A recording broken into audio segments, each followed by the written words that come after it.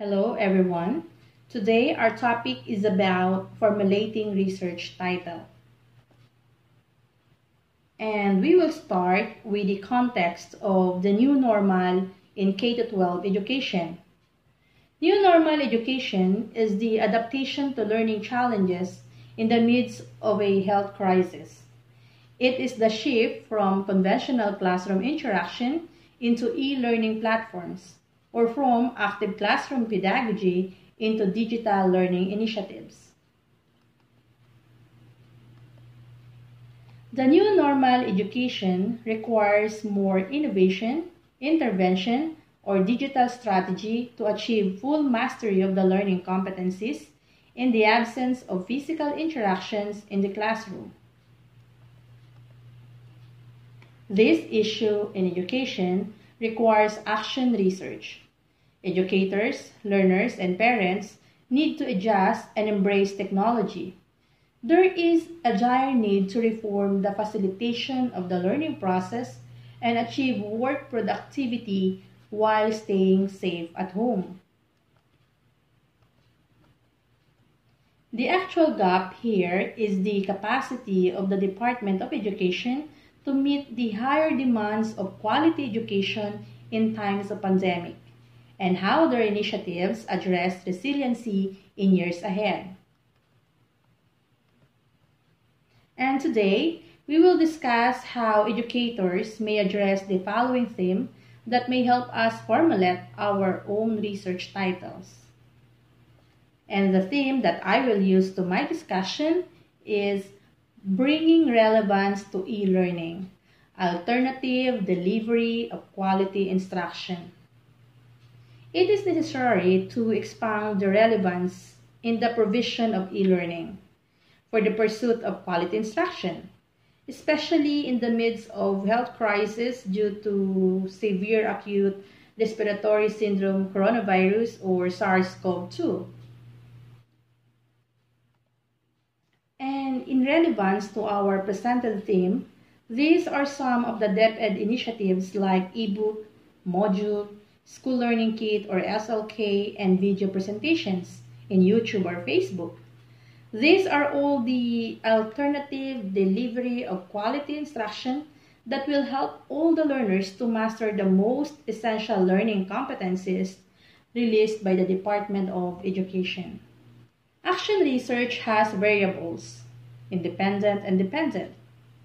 The independent variable is the immediate solution to the identified classroom or school problem like innovation, intervention, or strategy. While the dependent variable is the identified problem itself, which is the center of improvement to be addressed immediately. In other words, independent variable is a variable that is manipulated either by the researcher or the stimulus, input, or predictor variables.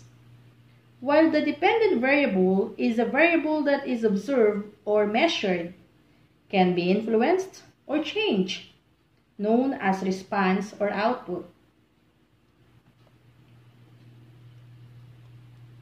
To specify, let us say that you observe your learners less participative in the class, since lack of motivation and have poor test scores during quarter tests. So let us say that you decided to improve both of their critical and creative thinking skills, and you plan to make set of activities that will stimulate their brain to have more thinking exercises. So the independent variable is the possible solution itself, the teaching pedagogy, that you think may help you change the dependent variable, which is the major classroom problem. In this example, brain-based learning approach will serve as the independent variable, and the learner's academic performance is the major classroom problem. So we have now a possible solution to the major classroom problem.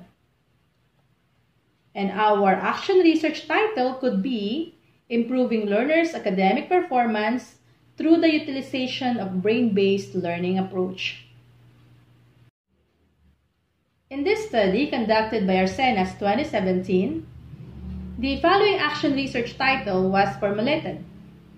The effects of cooperative reflective learning approach on learners' achievement and self-concept. The independent variable is the cooperative reflective learning approach that helped the researcher to improve the dependent variables, which are the achievement and self-concept. As you see, this study has two dependent variables that require two research instruments to measure each variable, the achievement test and the researcher-made instrument about self-concept. Always remember, dependent variable must be measurable. Some researchers utilized effects, effectiveness, or impact in research title, but there are instances that these terms can be excluded to make the research titles more creative. For example, bridging the gap on enrollment rate through intensive integrated marketing approach, basis for enhanced school improvement plan SIP. In this study, the researchers used explanatory sequential mix design. The independent variable is the intensive integrated marketing approach, while the dependent variable is the enrollment rate. The instrument of the study described learners' decision in choosing which school to enroll and what strand to take in senior high school. Also, the findings of the study were utilized to formulate Enhanced School Improvement Plan SIP, and Input Process Output or IPO model was used. Another example, during research proposal, Arsena's 2018 submitted a research title containing the word effects. But during the final action research submission, he omitted the word effects to make the title more appealing to the readers, and the same conceptual framework of IVDB model was used. Here are the other examples of action research titles. Filling the gap in comprehension skills, increasing learners' vocabulary through word mapping. Mastery of science concepts through collaborative content-based approach. Improving learners' numeracy skills through the utilization of game-based approach. Now, let me present to you my formulated research titles under the theme Bringing Relevance to E-Learning, Alternative Delivery of Quality Instruction. First, the effects of e-learning platforms on teachers' efficiency, students' achievement, and parental engagement in new normal education. Second, new social behavior and its impact to students' achievement and interpersonal skills. Third, school stakeholders' perspectives on using alternative delivery of instruction for academic learning. So those are the research titles that I am planning to consider if I will make a research work this school year.